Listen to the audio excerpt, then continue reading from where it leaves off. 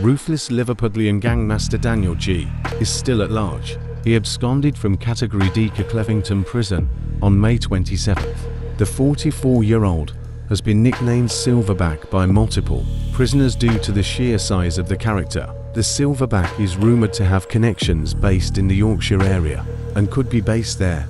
Other reports suggest he's gone back to Liverpool, but this remains unlikely due to the heat this would be giving off.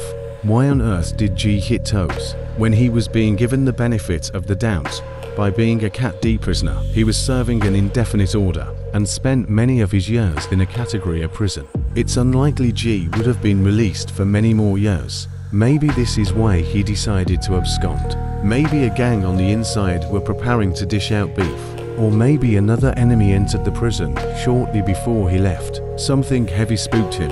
Or it could have been as simple as he just had enough of being in jail. Either way, the Scouser messed up badly, because he will be sent straight back to prison. But this time without the privileges of Category D. Daniel G has wasted most of his life behind bars. He nearly had the chance to roam free, he just stuck his head down. A UK manhunt has been launched to find this dangerous criminal. Follow Original Blaze Daily for more.